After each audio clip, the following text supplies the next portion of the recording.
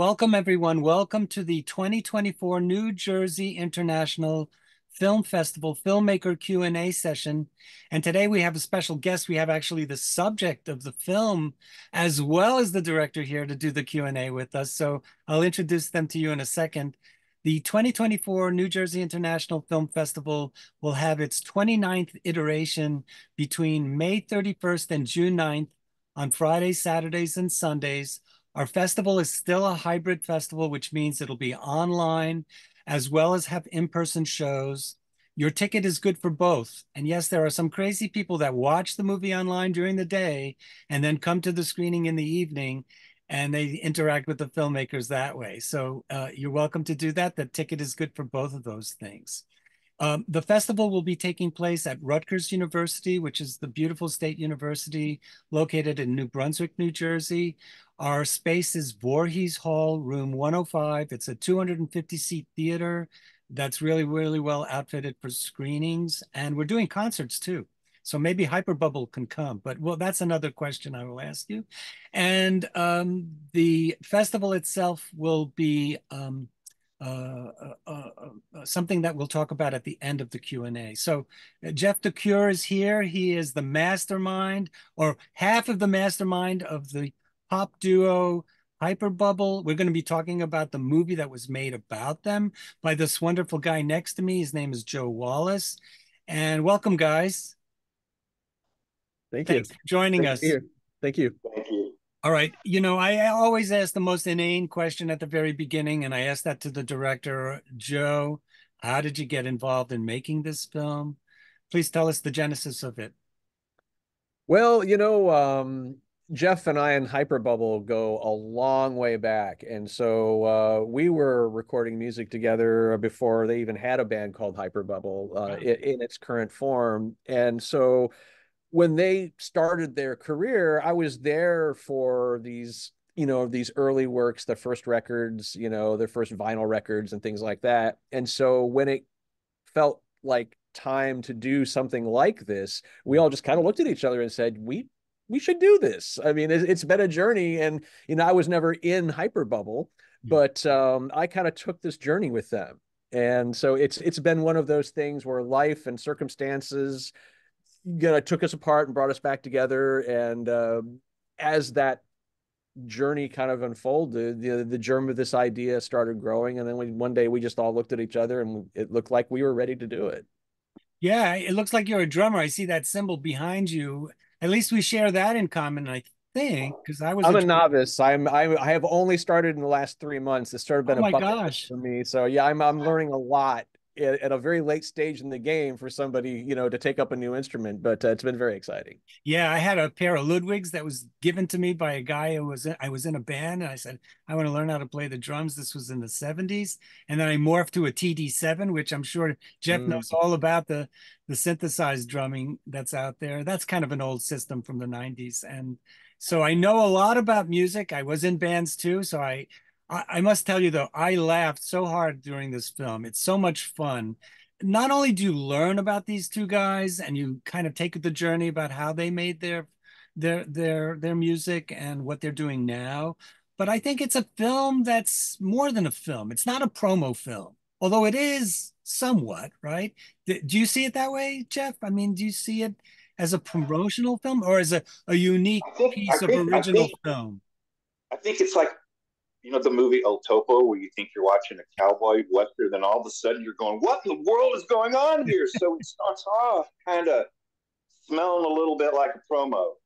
And then all of a sudden it kind of like you're going, wait, it's doing things that documentaries don't do. For example, the guy standing on the left-hand side of the screen, with something behind him. We play around with that. We start with that, and then we go, okay, we love watching all those behind the music, some history of bands. Yeah. So we're thinking, how can we play around with the format? Well, let's add animations, let's add interviews. But one of the things we wanted to do with the film too is, as we start to tell our story, start to promote the artists who encouraged us and who came before us. That's very true. And I teach El Topo in my Cult Films in American Culture class.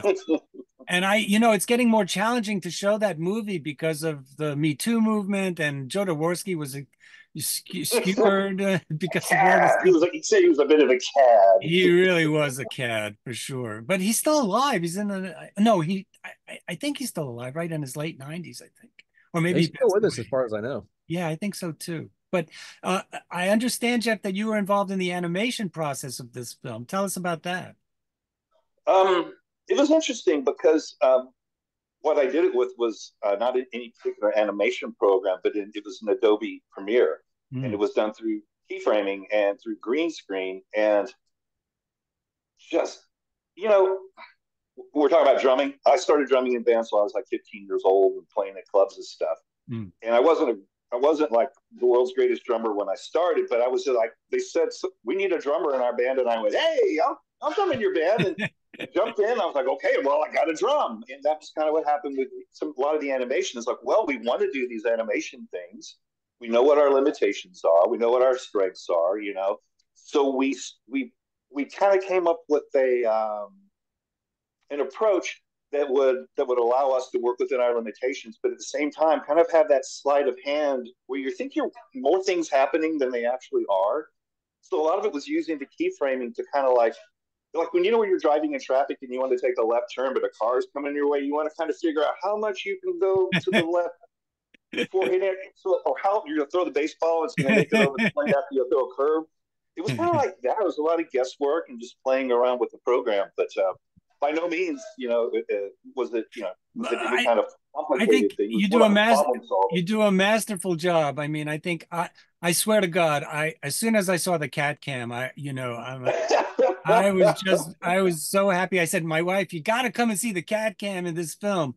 Well, my wife and I do a lot of humane work saving stray cats. So there's that side of it. But the way that the cat kind of calls the shots in that scene is exactly what our cats do in this house. They kind of yeah.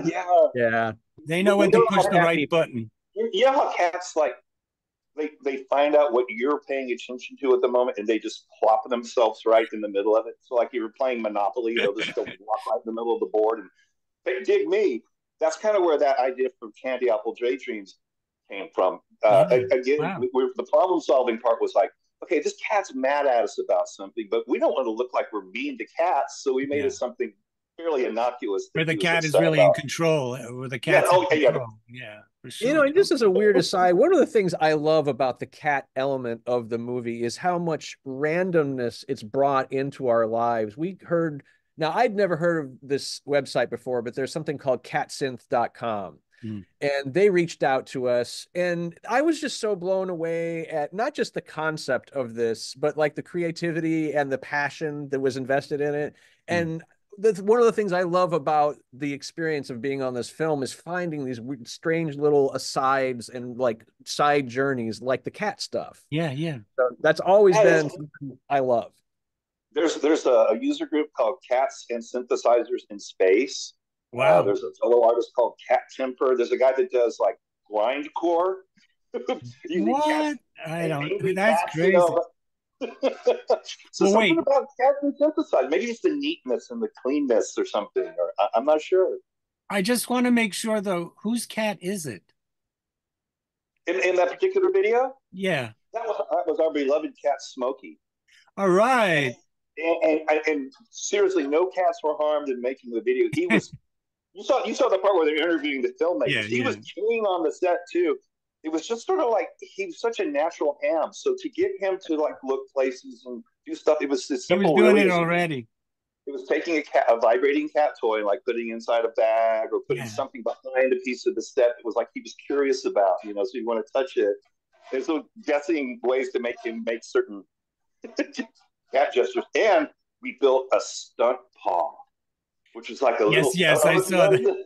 Little gray paw that comes in and out. It's a little more complicated scene. It looked pretty convincing, though. I knew it was. But the director put a little bit of baby powder on it to give it kind of a natural gray and white look, We managed to sidestep breaking the other rules of film, never work with the water or with children or with animals. And we broke the animals rule, but I think I was motivated and justified, I think definitely and it's great that's how you hooked me anyway. And then I said, wow. And you're playing and Jess is playing the theremin, and you guys are an item. You've been together for so long, and you're in a band together, and you're traveling around, and you're having a great time, and you're doing what you love, which is exactly what I think everybody should do. And I And wonder. that's kind of what the film is really about, isn't it? In general, that was the goal of the film, was being that we come from areas of education, we're teachers. Right. We want the film to inspire. We want anybody who's ever had a creative idea to be encouraged.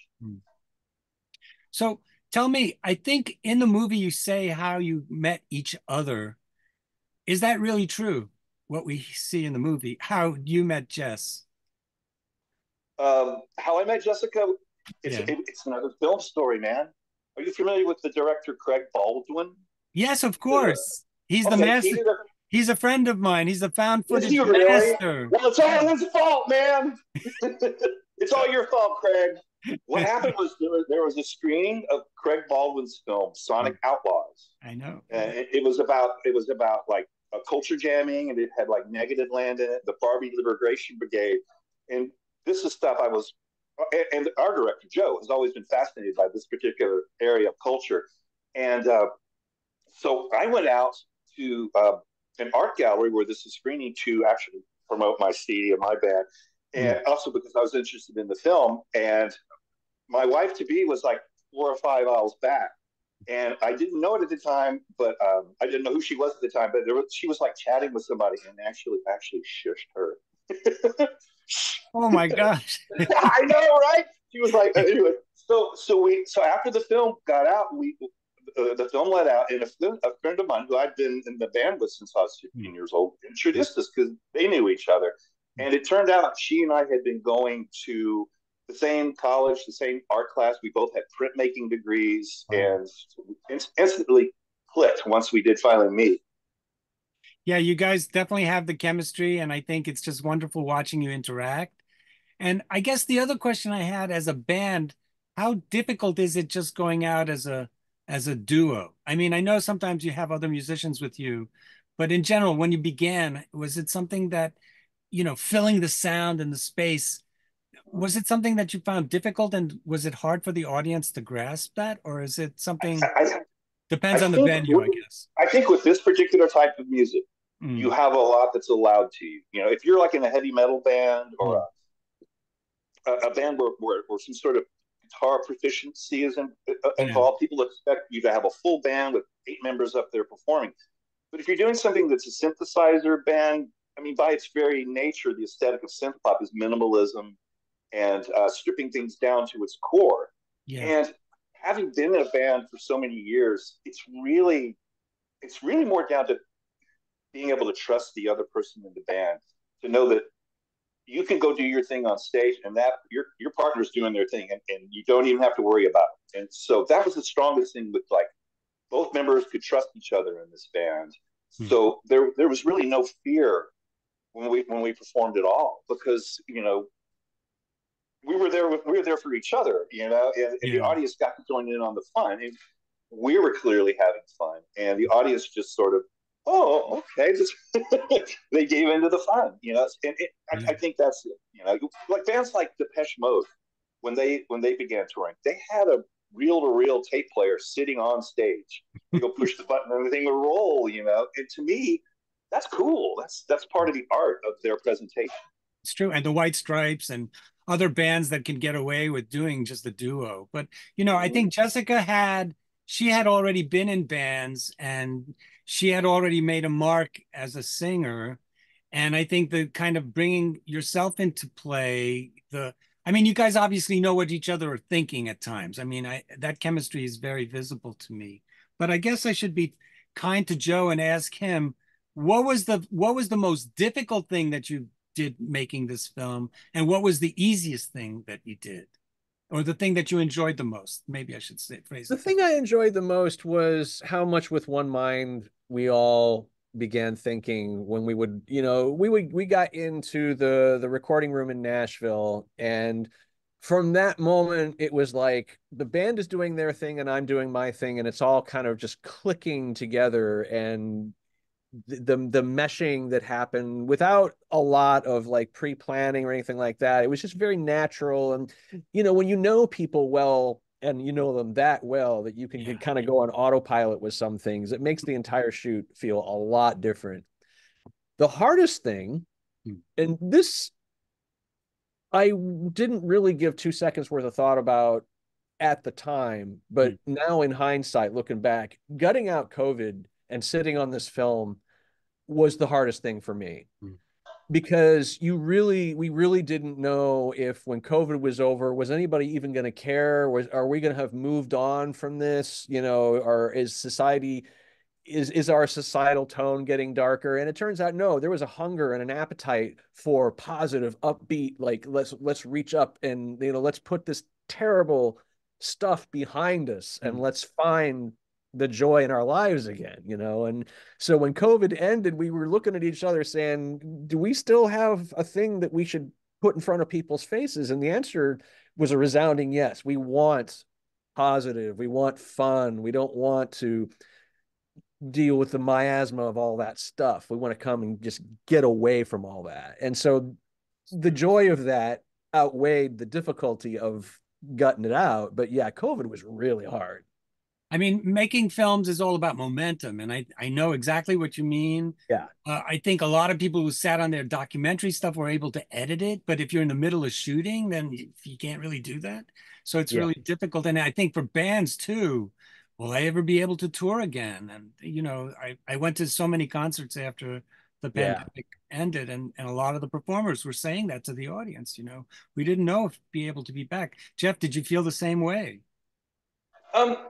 I didn't necessarily feel the same way about performing myself, because the movie project was so, me and Joe locked in our rooms editing while a lot of this was going on. But I did see a lot of my fellow musicians in the music scene that like, oh God, we got to play. That's who I am. But it did give us a different perspective for sure. And one thing Joe was telling us was, people are going to want a couple of laughs after all this is over.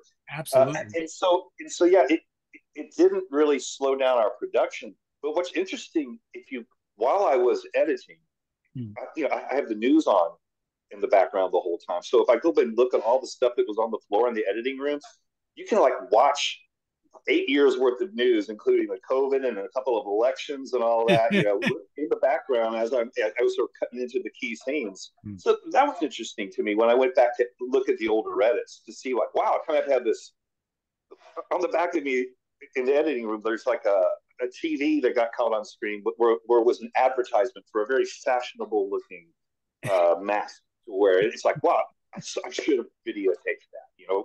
We didn't know if it was going on forever. So in a lot of that ways, it just it kind of made it seem like too that, hey, look, anything goes.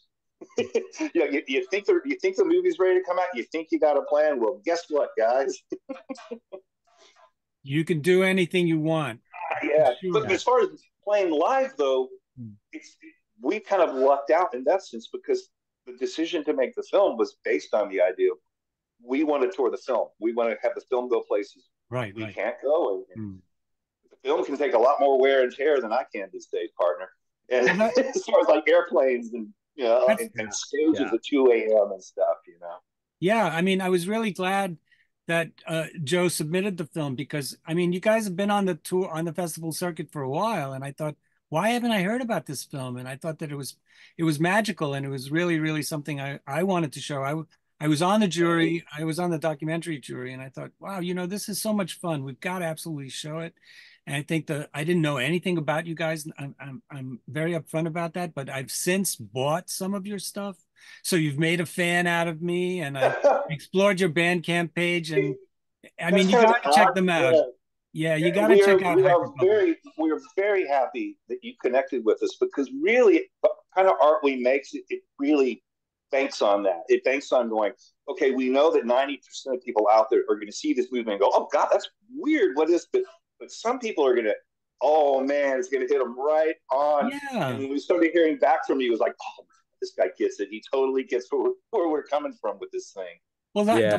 the fact that you guys are artists, I think, resonated with me. And then you told me that you're both artists and teachers, and it made so much perfect sense for me. But I guess my last question before I show our audience how they can buy tickets is, how did you end up getting Ricardo Autobahn to be the narrator for the film?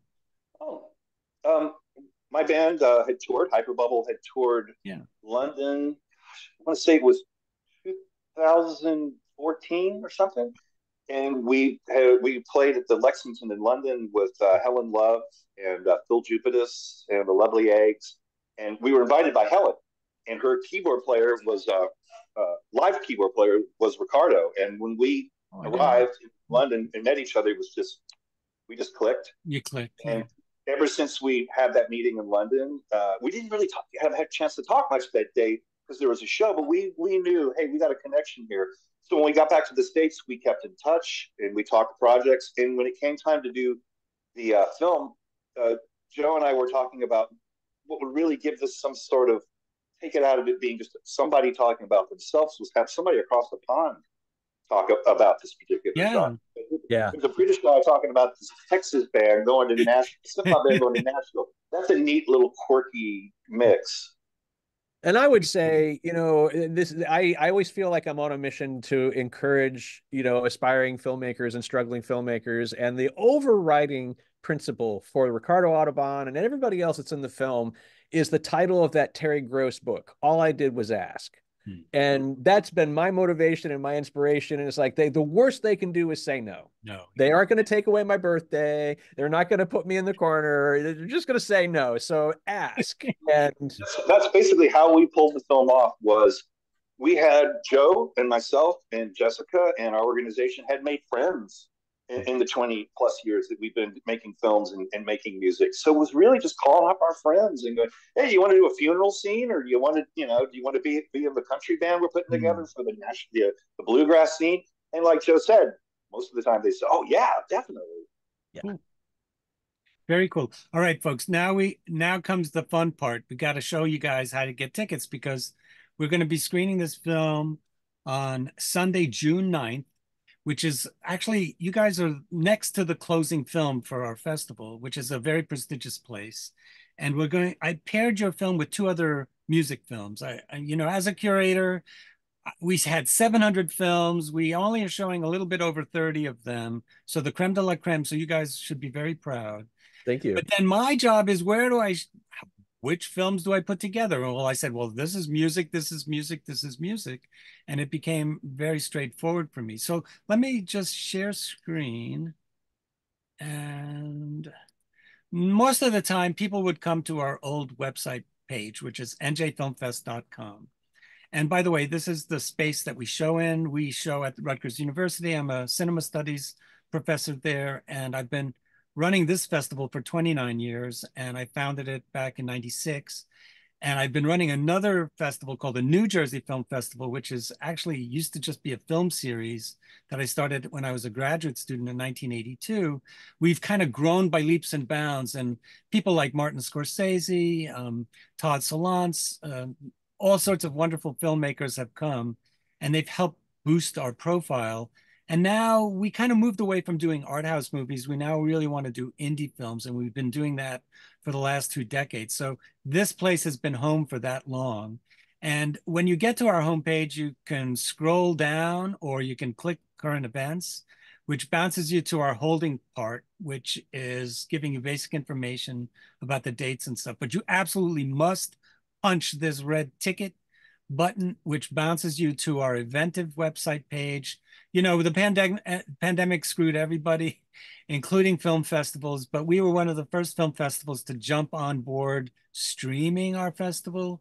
And so I called a couple of my friends who run other festivals elsewhere, and they said, use Eventive. I said, all right, we'll use Eventive. So we've been using them for the last 4 years, and we've had really no issues working with them. So the festival itself will be a hybrid. You can see the film online for 24 hours on the show date. So on June 9th, you can start watching at 12:01 Eastern time, and you have 24 hours to finish watching once you start. So let's say you start watching at 11:30 p.m. You still can watch the film for 24 hours. If you have to go to the bathroom, you got tired, you want to go to sleep, You can wake up the next day and finish watching it within that 24-hour period. So this is our welcome page, and there's 5 buttons that you absolutely must push each and every one of them. But scroll down first. You see this part about parking. If you want to come to the in-person screening, you can get access to free parking, but you've got to register your vehicle. You need driving directions. You click that link. We've got our staff, our sponsors listed, and that's the welcome page. You want to then hit the tickets page, which has all the various films that we're showing listed. And for documentary, you got to go all the way over here because the Cowgirls and Synthesizers are one of our last films. So you would need to go over here to June 9th. You can click learn more to learn more about the film, and you click pre-order to buy tickets. $15 for the price of admission. That includes online and in person. And yes, we have some crazy people that watch the film during the day at home. And then a lot of the times the filmmakers come and they want to interact with them. So they come to do a Q&A, the filmmakers, that evening. And so they come to the show in person. And so they watch the film twice and they interact with the talent that evening. So that's how you can buy tickets. You can also go back to festival site, which bounces you back to the welcome page. You can go to the film guide page, and you can see this wonderful poster. That I wanted to put the poster behind me, but it chopped your head off, Jeff, so I didn't do it. So I used this other really great one with you standing in front of the Nashville sign.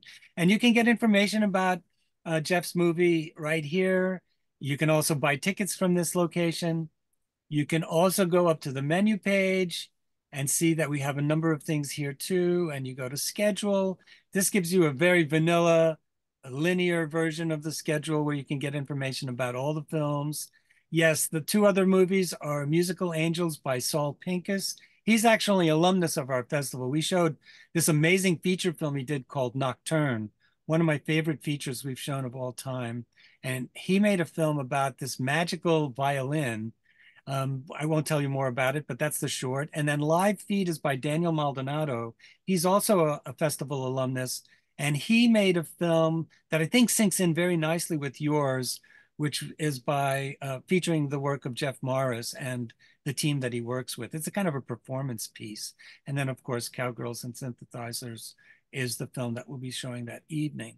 So when you're done scrolling through, you want to work your way back to the homepage, and you want to see everything. You can save yourself some money by buying an all-access pass. The all-access pass is $120. It's about half price if you see everything, and it includes also tickets to a concert that I'm going to mention to you, so that when you go back to our homepage, you will see Marissa Nadler. And I wondered if you guys know, Jeff, if you know Marissa Nadler, she's also an artist. And guess what? She lives in Nashville. So Oh, wow. she's going to be coming and doing a concert. She's kind of, I mean, I just love her stuff, and I become friends with her just like you did, Joe, with Jeff. And she's going to come and do a performance at our festival. We're trying to do audio visual stuff live, Great. but it's Great. really like we can only do like one person. And I thought maybe we could get Hyperbubble to come, because I think we have a setup that we could do 2 people. So, but that's a discussion for another day. And I throw that out to you. So if you're ever in the area, make sure you reach out to me. But Marissa's going to be there on June 15th to do a concert. We're really proud of that. And I'm going to stop sharing and say thanks to both of you guys for hanging out. Thank you. Show us the album. Show us the soundtrack album. You have it handy. This is brand new. How pretty this is, y'all. You got to get it. Yo, Ow. I love it. And the Cowgirls and Synthesizers, you can buy it on their Bandcamp page. I highly recommend you check out their music. Like I said, I bought their first 2, and I'm really proud of that. And I'm working through their collection. And I don't know. Are you guys coming to the screening? I don't think you're coming, but I think you're too far We're away. going to try our darndest to. I hope you can. We would love to have you. Talk Joe into going. Yeah, it would be wonderful to meet you guys in the flesh, and let us know. We have a niece who lives in New York, and she is a young filmmaker. She just started taking film classes in her college, and she loves New York, and she's really interested in filmmakers. So we're hoping to do like a double thing, like go see the festival and go see her, and maybe we can even get her to come out to the festival. Yeah, for sure. I mean, we're only 45 minutes to an hour by train. We're a block away from the New Brunswick train station, and let us know if that happens so that we can publicize it so our audience knows. Wonderful. Thank you. Thank you guys both. Thanks, both of you. And I look forward to seeing your film on our big screen. It is absolutely an honor. Thank you. Thank you.